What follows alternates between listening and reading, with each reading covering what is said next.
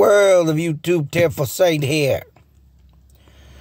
And we're looking at a photo framed picture that I took of at an antique store in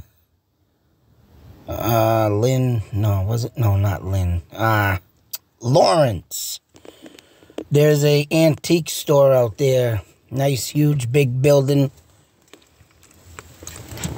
And a lot of old stuff. And of course, there's a lot of old haunting-looking dolls out there. I forgot to keep a picture of one. But there was a doll's head literally made onto some friggin' creepy... I should have said, I think I still have a picture of it, but it's in my Google Photos. But also when I'm looking throughout this place, is pictures like these, because, of course, if anybody knows that pictures back in the day cannot be photoshopped, cannot be tampered with. And I did catch a glare of a window in this, but I guarantee the rest in this photo is not a glare. I made highly sure that what glare I did see was cut out of the frame, and I'll show you in a minute where it is. But it's like, wow. I can't believe out of all the pictures, and as haunting as this picture looks, I mean, this person does look kind of creepy. Of course, back in them days, you don't and wouldn't know type of people to be any, any type of person that have a dark side. And back in them days, there was a lot of people that had a lot of closets locked that you could not get into. That had a lot of dark secrets, of course, between me and my wife's families. Oh, is there a lot of dark secrets? Stuff that just happened to come out at the end of some things that were told. Some things when we were told when we were younger, whatever. But it's insane, what people used to hide back in the day. Pictures, though, I believe are being sold now because, of course, one, there's probably no rightfully known heir to take on, having these pictures. And I'm highly definite that these auctions of people's houses that passed away but no more family members, these pictures are allowed to be taken and sold. I mean, not only that, I've heard a lot of movie, Hollywood moviers, producers or directors or whatever, people that go search through these antique,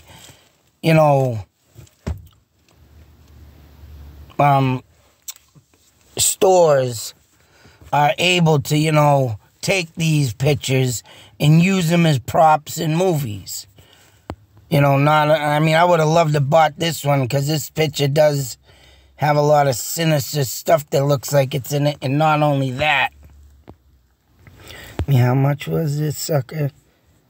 I didn't have the money for it that day, but I just wanted to check out. That's the number of the person who owns it. I can't say if that's the price or that's the number. But, a lot of this stuff that gets left behind in the past in great condition is obviously able to be bought. Here's the glare I was speaking of. It's the only glare in that building that I caught on this picture. But, people, they just can't help to buy old stuff, especially for props. But I look for stuff for studying for ghosts. And this picture, oh, yes. Yes, indeed. I mean, I didn't stop to look at it at the place. I waited till I got home. And so and behold, and even as dark as looking as this person's face, man, he could be just an average person, just not, I mean, back in them days, the Great Depression era, or yet alone trying to live back in them days, you know, a lot of people just, if they had a smile on their face, you know, then they were just making the best of life. Some other people just, you know, just too darn dark and serious looking that you can't tell even if they were happy, or even if they just make it look like they're happy, you know. Whatever the case may be, back in them days were very bright, dark. And no other words can explain, you know. Like I said, you had your secrets in your closet locked away. Whatever the hell, I mean, I can't judge people, but a picture says 1,000 words. And to me, I mean, this kid right here, I mean, he looks like he's got probably the best clothing at the time. So, I mean, I'm not judging people, but I just get weird vibes from pictures. And people can do that, especially me. I'm not fully there yet, but I think the only thing I would need to do to, you know, highly, really connect with the past and the dead would be taking that damn peyote that the Native Americans do. And I'm just getting close enough to step forward to a Native American tribe throughout Massachusetts to see if I can get that done.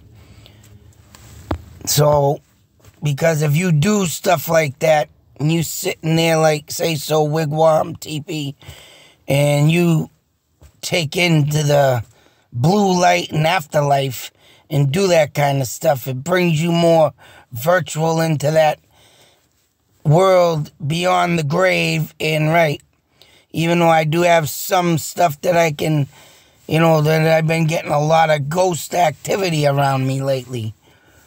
Even in this house I live in, it's just insane what's been going on. Even last night, I didn't bring my phone out last night because it was, you know, of course, probably almost dead or whatnot. I just didn't think I'd need it, but I should have brought it. Me and the wife went to take a daily stroll or nightly stroll through the cemetery, and lo and behold, the pug started acting up.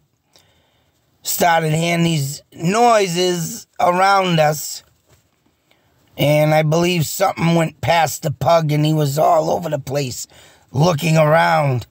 So, and like I said, the best time for me, I think, to get spirits is throughout the winter months, because of that isolation of people and the, you know, everybody locking up. Less noise, friction throughout the air. And, I mean, don't get me wrong, I still get all and every activity around me, even without, but it's better for me, I think, or for the spirits to come out, because it's that dead silence. You gotta use that appropriate word, too, the dead silence. So, I mean, if you're out in the wintertime and you hear nothing, you know, everything is lightened up with traffic, say so, and the noise around you, and you're out there looking for a ghost, you'll get one. Most definitely.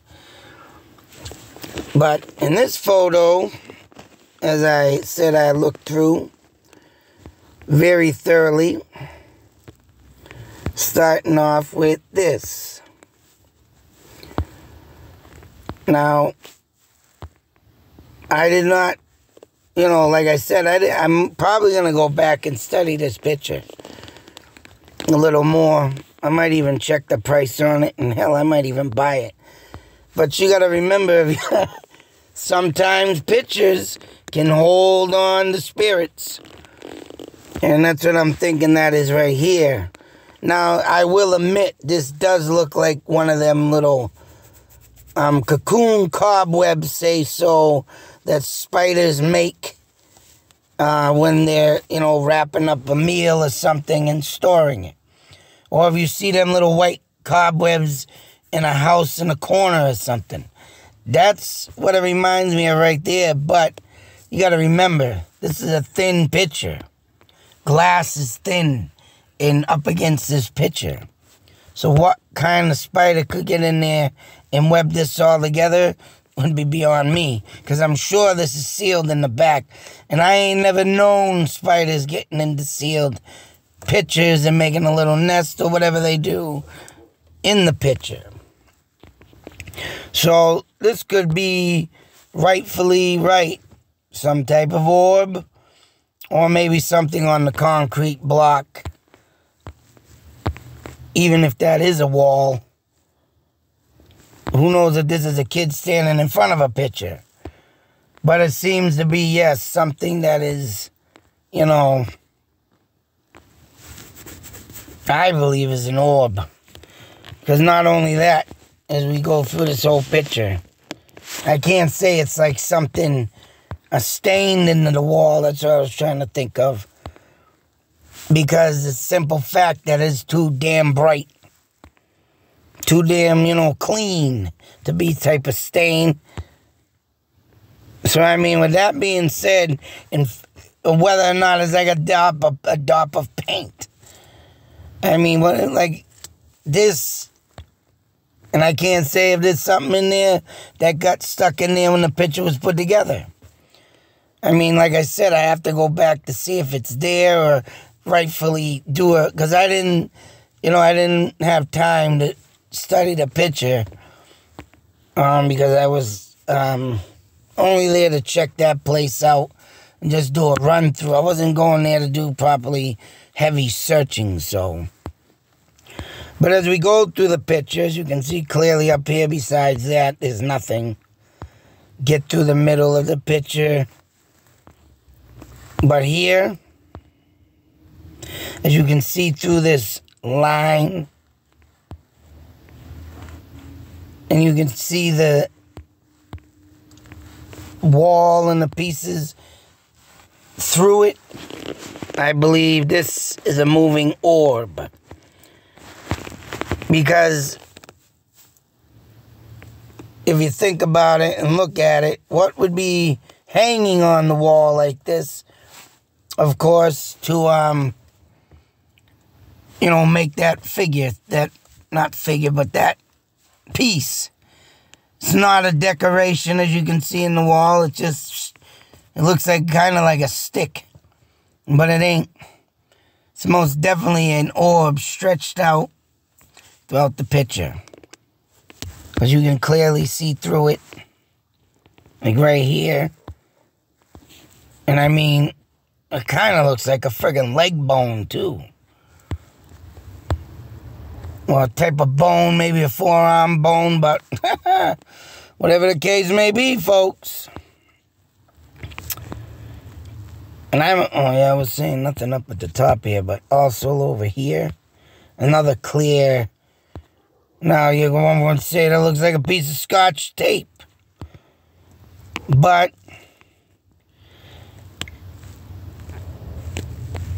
as you can see from the bottom, and it goes up, it gets faded and disappears.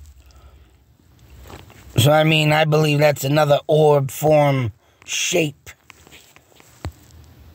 You can't say it's something put on the wall. And I don't believe at this time Scotch tape existed. Now, if someone put it on the painting afterwards, say so, or screwed around the picture and say so, ripped it, you would see something or a line in there for a crease or crack. So why would anybody want to put a piece of Scotch tape there? It's beyond me. But that too is an orb. I mean, orbs take many forms, especially when they're moving, and especially back in the day with these cameras. Oh yeah, you're going to get a whole lot of different out of pictures. So moving on. Like I say, you can't Photoshop this shit. And for people to sit there and say, oh, it's a malfunction in the camera. You know what? I'm sorry, but malfunctioning in the camera is ridiculous to me. Now this thing here, this line, You could say it starts up here off through the design of the wall, but if you look closely, you can see through that. And then the design of the wall ends right here.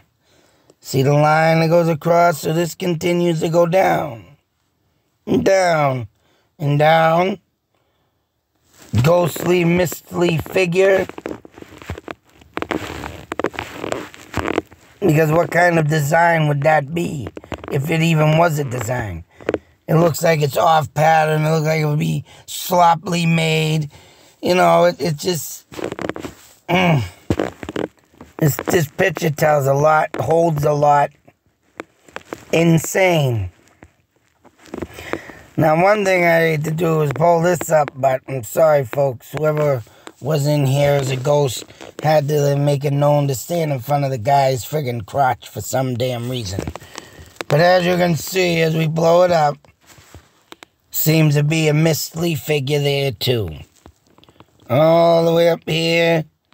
And as you can see, as it gets thinner, up by the waistline of the pants, and then completely right, goes into the shirt, disappears. But it does seem like whatever the spirit is trying to stand like this person. Looks like two legs, and even the one on the, going towards the left. Looks like it's, curving and then it disappears with the straight leg, curve, whatever. But you can plainly see it. Something there. And I believe that might be all that's in this picture. And here's what the picture would look like if it has a rip. It actually does have a rip. So there's a rip. As of to over here. If someone would say, yeah, it does look like friggin' Scotch tape. But there's no rip there. And then it, fades away. So most likely, as we pan through some more and there's nothing else in there, you can rightfully see... Oh, and there's the other half. Right there. Oh, yeah, I forgot that. It went around and then it goes down like this. Doesn't curve over, but still.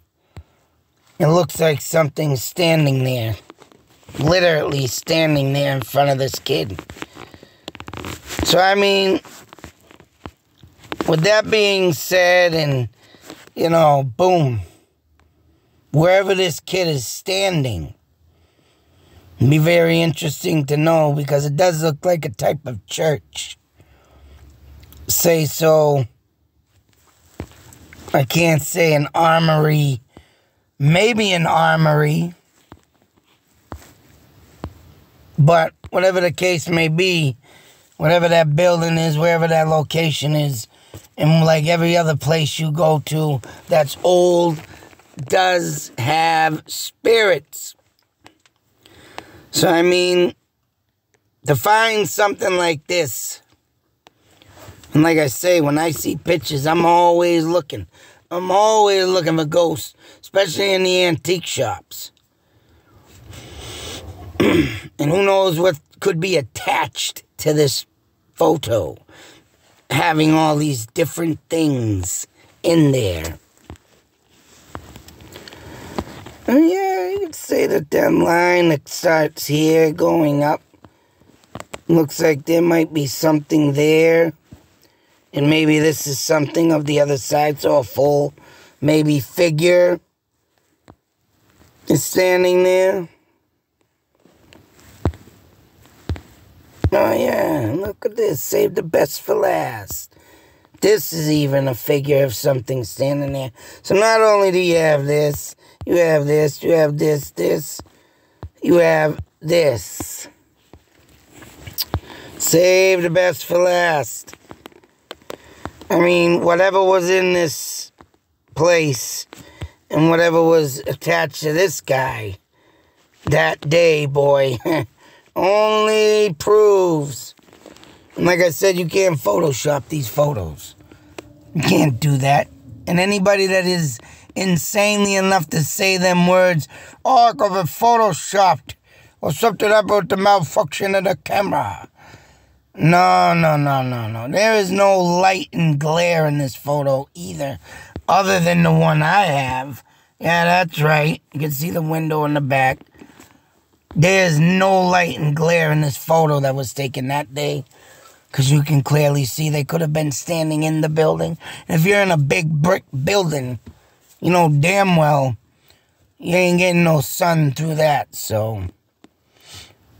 Yep, closely explore this painting, and I know there's people out there that can read these paintings, because someone took a picture of mine when I was out in Winchendon at an old farmhouse, and they saw a little girl in a sundress.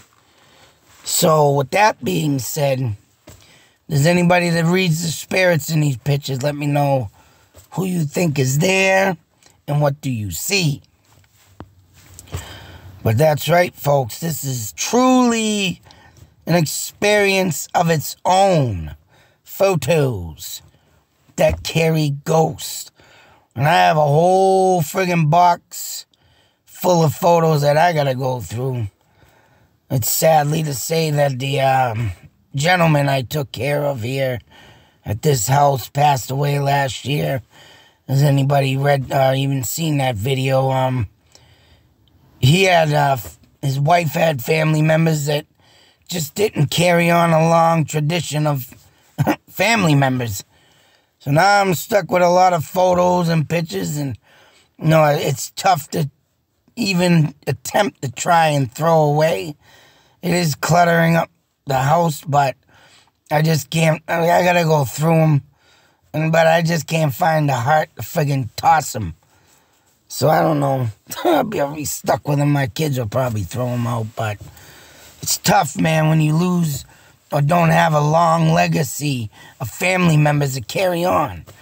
And this family, I don't know, was kind of on doing that. So I don't know. But I'm dying to see what I find for ghosts in them pictures, because I have found some pictures with ghosts. I have them up on my channel here. Like I say, I do everything on this channel. Everything. There's no need to make no other channel. There's no need to be, you know, if you get bored enough, you got multiple videos to watch here to be not bored. Especially ghosts. Love my ghosts. This connection's getting stronger. Like I said in the previous video, I'm getting ready to go back to that Haunted Mansion. Oh, yeah. Pulled up that video, boy, that damn friggin' light in a room that looked like a porthole. Like a little finger scrolling in there. Might have been pointing. But, whatever the case may be, I can't wait to get back there. I might even bring my little dollies there. Have a little, they have this thing where you can buy dolls. Could be haunted. I might bring my own dolls. Just pay the fee to have them sit there for a week. Yeah. See what I bring back. Hopefully it's nothing evil, but whatever. I got enough in this house to keep me going. But anyways, folks, that's it. Be safe, take care, and always believe.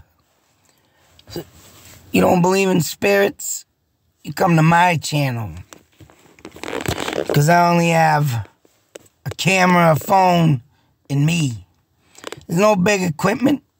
There's no big crew. And hopefully one day I get my own damn show. Because I don't need a lot of people. Or the special equipment, like I said, expensive to bring out the ghost around me. Till that next video, be safe, take care. Again, out.